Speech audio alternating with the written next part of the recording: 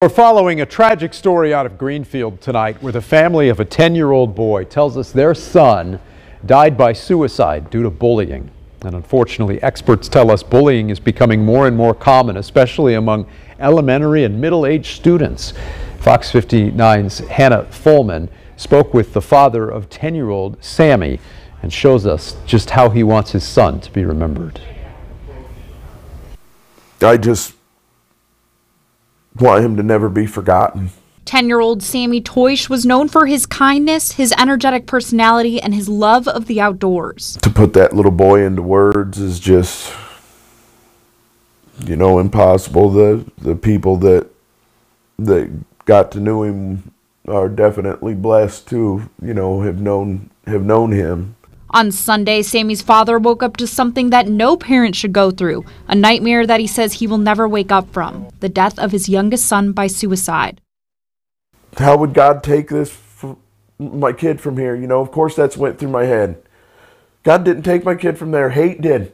Sammy's parents say he was bullied both physically and emotionally, something Greenfield Central School says is under investigation. His father says Sammy was recently beat up on a school bus, and just last week he was cornered by bullies in the school bathroom. I got his broken glasses are sitting in there in a little memorial shrine that my kids made. And Sammy is not alone. A lot of other kids face bullies every single day, which in recent years has become a lot more common. That's why the Hancock County prosecutor says there needs to be more communication between students, staff, and parents to prevent more of these incidents from happening. If we have an environment where young people have what they believe to be a safe place where they can go to somebody with those concerns, and even if they may be difficult or embarrassing, that they feel safe and letting people know that there's maybe things where they think they're being harassed or bullied, that'll help a lot.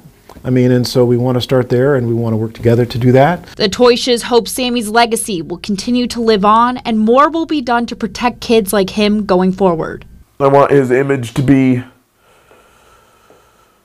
a source of empowerment for children that feels like they can't come to somebody and speak.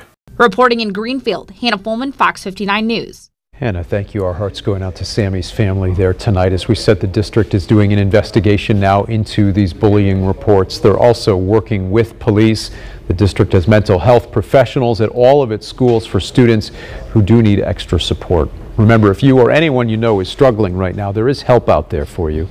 The Suicide Crisis Lifeline is available 24 hours a day by calling or texting 988.